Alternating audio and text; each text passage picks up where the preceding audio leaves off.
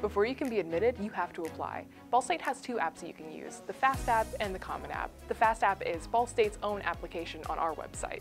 Your application and your high school transcript are all you need to apply to most of our majors at Ball State.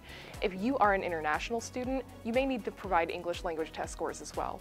SAT and ACT scores are not required to be able to apply to Ball State, but they could help you in your application process. They could mean good things for you in scholarships as well. We will only use those scores if they are to your benefit, so it's always safe to submit those SAT and ACT scores with your Ball State application.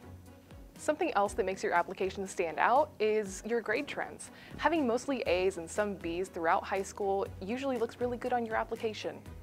But if you did have a rough start freshman year, pulling up those grades in your junior and senior year can also look really good. You'll want to make sure that you're keeping those grades strong throughout your senior year. That's really going to help you when you get to college as well to be prepared for those rigorous college level courses.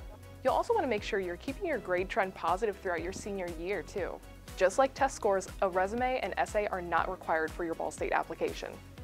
However, if you do think sending one in is going to help us get to know you through the application process, you're more than welcome to upload one to your Cardinal Landing. The Office of Admissions is happy to help you through your application process. Be sure to check your email for messages from Ball State often, and if you need to reach out to your admissions counselor, be sure to reach out to the person listed as your contact on your Cardinal Landing portal.